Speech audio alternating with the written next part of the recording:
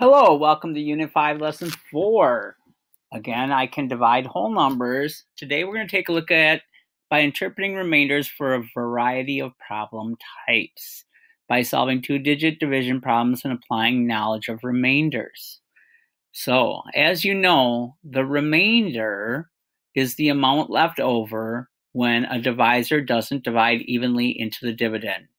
So we have the dividend, how much we have our divisor, how many we're breaking it into, and our quotient is what we get left, what we have, how many groups are in there. Our remainder is what's left that didn't quite fit into those groups. Well, in real world situations, when we're dividing, that remainder, we have to decide what to do with it. So that's what we're going to look at. This is a super long lesson, and it could take several days for you, so don't worry if it's taking you many days. All right, first thing I'm going to have you do is go to page 201 and 202 and do numbers 1, 2, and 5. That's right, you get to skip 3 and 4 for now. So I'm going to show you the problems, and as you're doing them, you need to think about what you should do with the remainder, and they kind of give you a hint.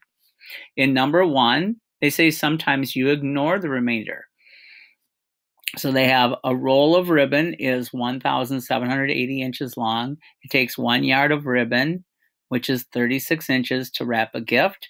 Find out how many gifts can be wrapped and why do you ignore the remainder. Then you're supposed to do number 2. Sometimes you round up to the next whole number. There are 247 people traveling to the basketball tournament by bus. Each bus holds 52 people. How many buses will be needed? Why do you round up? And then do number 5. Sometimes the remainder is the answer to the problem. A bagel shop has 138 bagels to be packed into boxes of 12 to be sold. The extra bagels are for the workers. How many bagels will the workers get? Why is the remainder the answer? Okay, complete those 3 and then unpause to see the answers. If you need to do one at a time too, that's fine. And then watch my answers. So number 1, a roll of ribbon is 1,780 inches long. It takes 1 yard of ribbon, which is 36 inches, to wrap a gift. This is important. We have 1,780 inches of ribbon. We want to divide it into 1 yard sections, which are 36 inches. Inches, 1,780 inches, divided into groups of inches, 36 inches. When I did my division, I got 49 with a remainder of 16. So what that tells me is how many gifts got wrapped. Well, I have 49 groups of 36, so I wrapped 49 gifts. Why do I ignore the remainder? The 16 are 16 inches left of the ribbon. I cannot wrap another gift with only 16 inches, and I can't wrap part of a gift. I'm not going to wrap a half a gift or anything. So, oops, I got to change this. So the remainder is 16. I tell what it does. It represents 16 inches of ribbon that are not enough to wrap the gift. So that would be a case where I just ignore those 16 inches.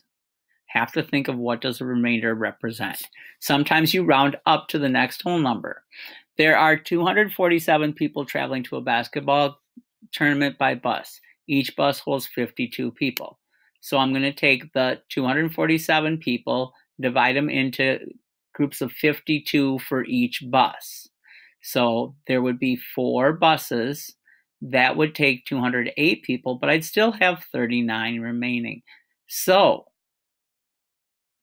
why do I round up? The remainder 39 represents 39 people, and those people need a whole nother bus. So I'm going to add 1 to the 4 and say that I need 5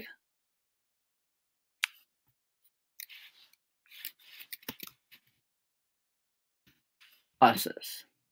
Because it'll take 5 buses to take all the people. These 39 people 4 buses won't take those 39. They're only going to take 208 people, so I need one more bus. I can't take a part of a bus. I need a whole other one more bus. Number 5, sometimes the remainder is the answer to the problem. A bagel shop has 138 bagels to be packed into boxes of 12 to be sold. The extra bagels are for the workers.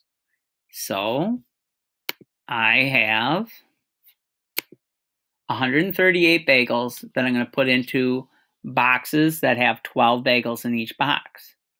That meant I filled 11 boxes, but I have 6 left over. Well, what does that 6 left over are of the 138 bagels that didn't fit. So that's how many bagels the workers will get. So my answer is going to be 6 bagels. And that's definitely going quicker than me trying to write. And why is my answer my remainder? The remainder 6 represents 6 extra bagels. It's hard for me to say bagels. The bagels that are left over after dividing 138 into groups of 12. And that's what we want. Those are the ones that the workers get. The extra are what's left over. So those are some examples where we ignore the remainder. We add up because of a remainder. It says we need one more, like we needed one more whole bus. Or an example of where the remainder actually is what's left over is what our answer is. We have other cases for our remainder. Let's go back to number 3. Sometimes you use a remainder to form a fraction.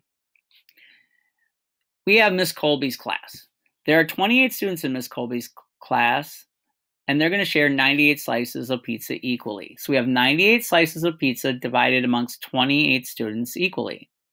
They're each going to get 3 slices. Well, 3 slices for 28 people would be 84 slices. There would be 14 slices left. Well, as I look at this division, I know that I can cut these pieces in half, can't I? And they could each get a half a slice. Well, how do we do that mathematically? Well, mathematically,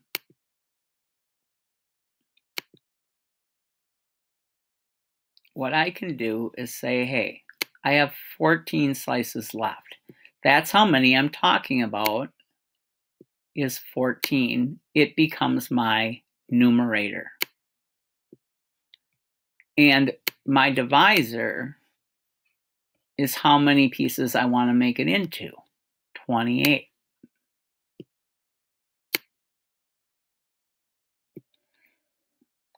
Now, to simplify that fraction, I divide by 1 in the form of a fraction of 14 fourteenths. And it equals, I still have the 3 wholes. 14 divided by 14 is 1. 28 divided by 14 is 2. So they're each going to get 3 1/2 slices.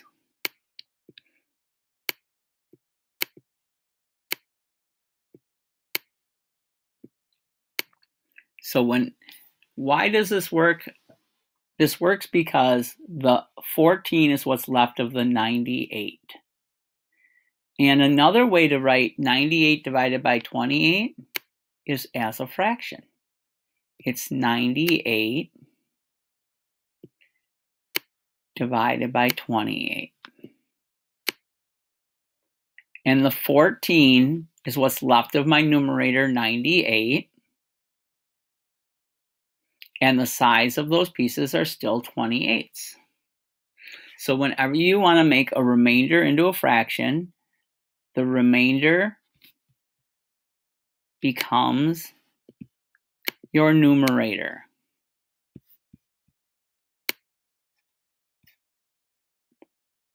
And your denominator is your divisor. Your divisor stays your denominator. So that's my explanation. Another thing to do with remainders is to make a decimal. Suppose 16 friends earned $348 at a car wash. They want to divide the money equally. The division at the right shows that each friend gets $21. $348 divided into 16 equal groups would be $21. But they still have $12 left. Dividing the 12, each friend gets an additional 12/16, don't they? 12/16. That's what we just learned a second ago in making it a fraction. 12/16 can be divided evenly by 1 in the form of the fraction 4/4 gives us 21 and 3/4 of a dollar. Now, I can say that, but I don't usually write it like that, do I? Usually money we write as a decimal. So when we're dividing and we want to make our remainder into a decimal, it's really not very difficult. 348 is the decimal number. Still 348. If I attach a decimal and a 0 at the end of a number, it doesn't change the value. Now, the decimal is also after the ones here. And now I just keep going and I bring down my 0 and divide. How many 16s in 120? Well, 16 is close to 20. How many 2s in 12? 6. But I know that there's actually going to be 7. 7 multiplied by 16 is 112. As I subtract, I still have 8/10 left. So I'm going to take those 8 dimes, change them into 8 pennies by attaching a 0, change them into 80 pennies, and now put those into groups of 16, which there would be 5, and I know that 5 multiplied by 16 is 80. So 5 hundredths multiplied by 16 would be 80 hundredths. And I have 0 left. So they're each going to get $21.75, or $21.3/4. So to make a decimal, your remainder 12 into a decimal, I just attached a decimal at the end of my quotient and my dividend, and then I could attach zeros and keep dividing until I was done. Now, they're going to have you try that with this one. A rectangular garden has an area of 882 square meters. Metric is usually measured in decimals. So 882 square meters. The long side of the garden has a length of 35 meters. How long is the short side? Whenever I have area, I like to draw an area, a rectangle. It's 882 square meters inside here. And the length was 35 meters. I know that area equals length multiplied by width. So width will equal area divided by length. Hopefully you've done this. Go ahead and do this and make a decimal. Welcome back. So when you did your division, what you should have gotten was 25. 882 divided by 35 is 25 whole meters, but we still have 7 more meters left that can be divided by the 35. So we just, let me use a different color, attach a decimal to our dividend, attach a decimal to our dividend and a 0, attach a decimal to our quotient, and now keep going. Bring down my 0. 70 tenths divided by 35 are 2. 2 times 35 is 70. So 2 tenths times 35 is 70 tenths, or 7 0 tenths, with nothing left over. You should have come up with 25 and 2 tenths meters.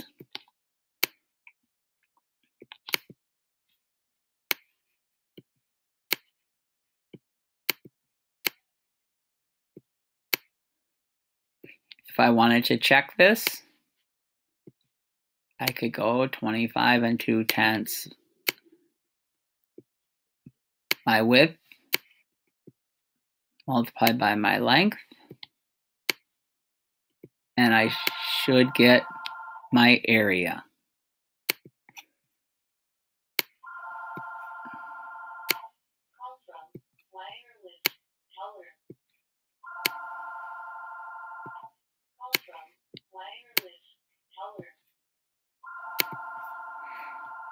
Now 252 multiplied by 30.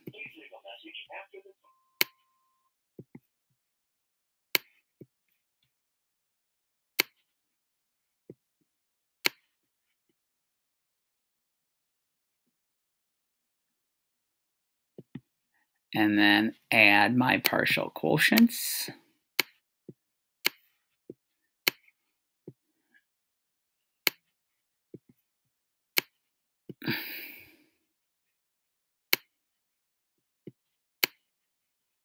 I have 1 decimal place in my factors, 1 decimal place in my quotient, or my product, 882. It checks out okay. I like to do that once in a while. All right, so here are some more problems to try out for real world situations. Go ahead and think of all the different things you can do with remainders. Check back in the video if you need some help with it or anything. As soon as you're done, you can see my answers. You have number 6, at the Cactus Flower Cafe. All tips are divided equally among the waiters. Last night, the 16 waiters took in 1,108 in tips. How much did each waiter get? And number 7, a gardener needs to move 2,150 pounds of dirt. He can carry 98 pounds in his wheelbarrow. How many trips will he need to make with the wheelbarrow? Welcome back. Let's take a look at first number 6. Kind of a trick thing here. Okay, not really. $1,108 in tips divided by 16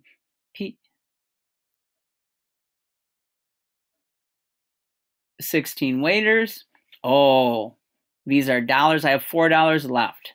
So I can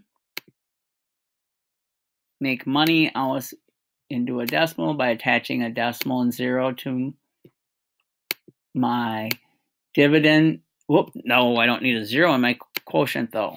Just attach a decimal and a 0 to my dividend because it's still $1,108. Bring that down. 40 tenths would be, what? Let's see here. 20 would be 2. 2 16s would be 32. So let's try 2. 2 16s are 32. Gives us 8 tenths left. Oh, I need to attach another 0. Bring it down. 80, and I know that 5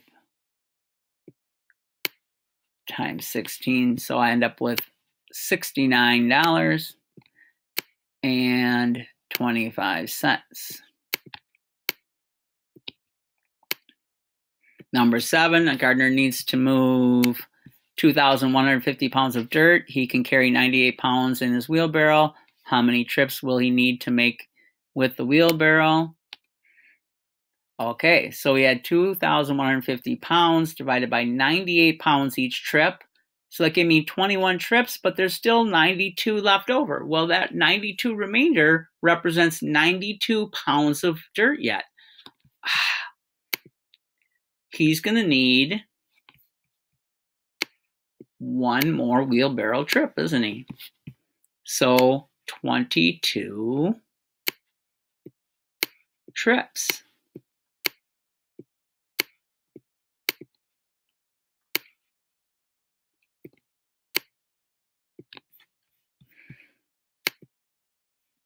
Like I said, this is a long lesson. I'm sure you might be on multiple days. Solving exercises 8 through 13 on page 203. We will discuss some of them when you're done. So number 8, I'm not going to read them for you. I'm going to save some time. There's 8 and 9. There's 10, 11, and 12. There's 13. When you've completed all of them, then restart this to get my answers. So Maya must work 133 hours during the month of May. There are 21 working days in May this year. How many hours per day will Maya work if she works the same number of hours each day? So my remainder 7 represents 7 hours that she still needs to work. So hours, time. Well, seconds we do in decimals, but days and hours we don't. We usually do in a fraction. So 7, my remainder is my numerator. My divisor, 21, is my denominator.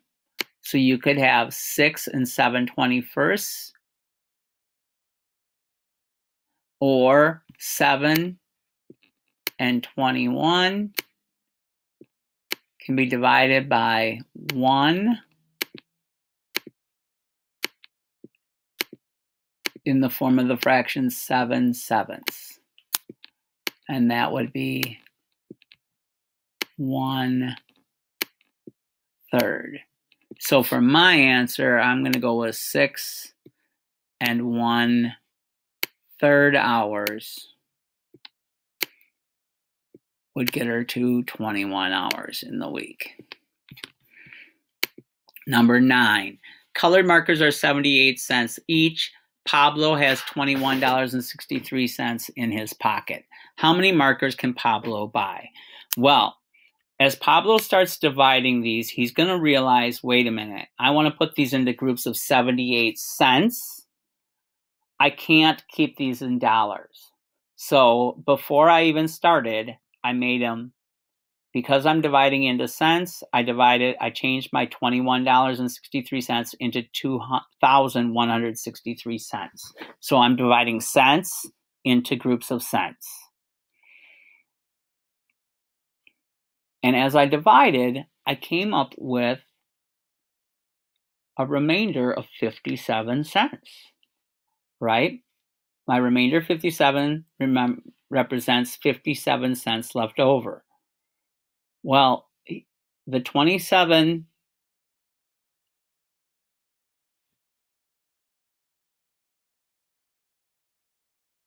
markers he could buy, but he'd have 57 cents left over. Well, that's not enough to buy any more markers, so I can just ignore the 57. And my answer will be, he can buy 27 markers.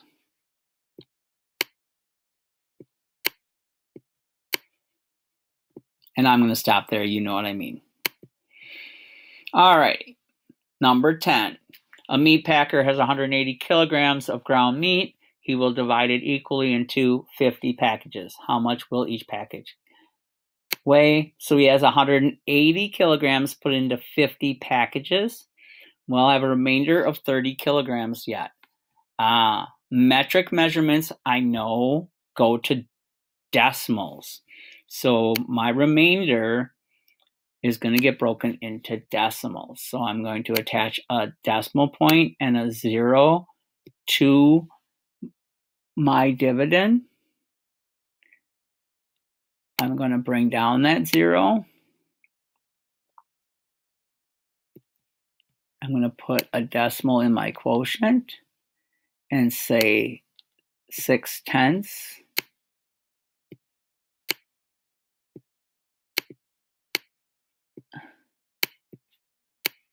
So I end up with 3 6/10 of a kilogram.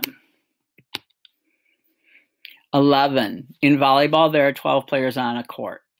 If 75 people all wanted to play volleyball at a gym that has more than enough courts, how many of them must sit out at one time? So they have a whole bunch, they have more than enough courts for all the people, but they're getting broken up into 12 players because 6 on each side, right?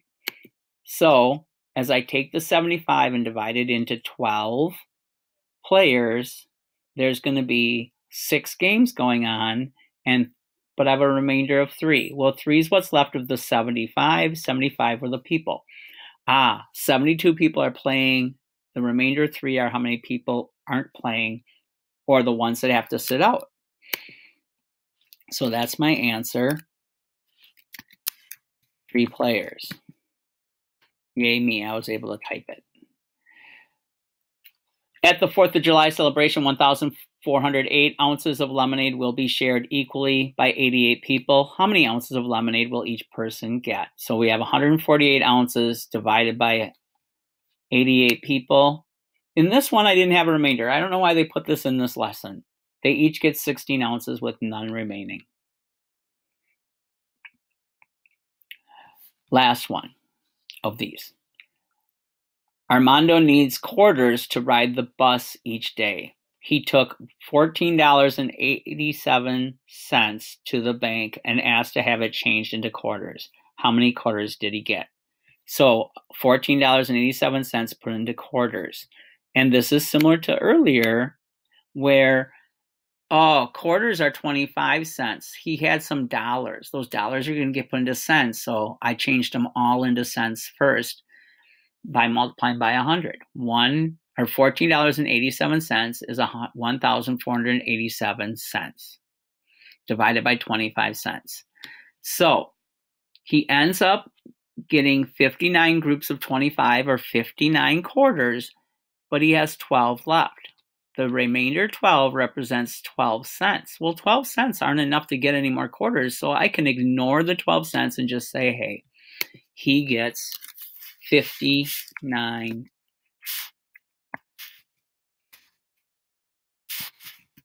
quarters. I didn't answer this one, did I?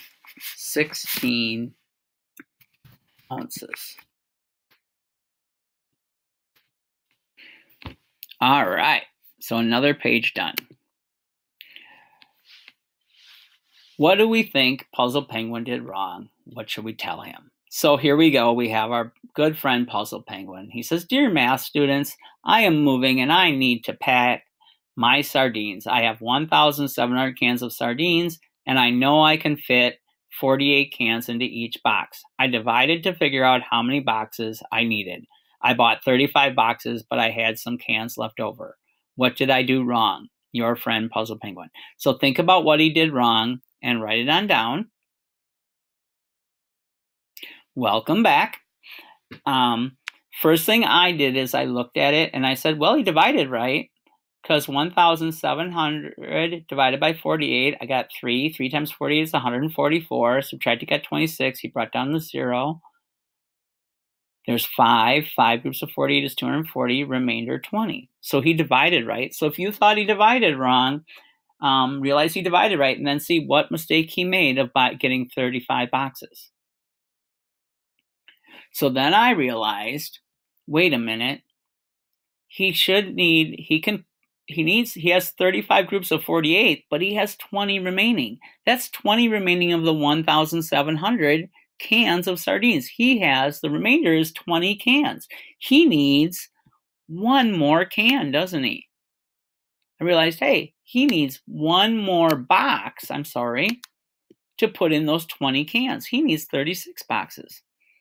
So I told him, dear Puzzle Penguin, you forgot about the remainder. You will have 20 cans with no box. You need to add another box for your remaining cans.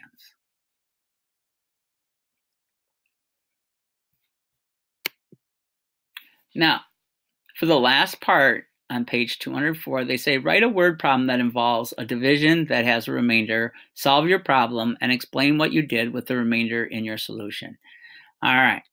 What I suggest you do is come up with your own problems you have to really understand how to interpret the remainder. Make a few problems with different uses for the remainder. Have someone older tell you what type of problems they want you to make. Remember, what you can do with the remainder is ignore the remainder. Puzzle Penguin couldn't ignore his remainder. He didn't have enough boxes, right? The remainder is his answer. Well, he didn't need 20 boxes, right? Our remainder for our answer was like the players that were left over that didn't get to play volleyball. The remainder means you need to add one more to your quotient. That's what Puzzle Penguin had, didn't he? His 20 sardine boxes cans needed one more box. Use your remainder to form a decimal. That's a lot of times for money or metric measurements. And use the remainder to form a fraction. And that's sometimes days. That's things that we can break into fractions, like pieces of pizza.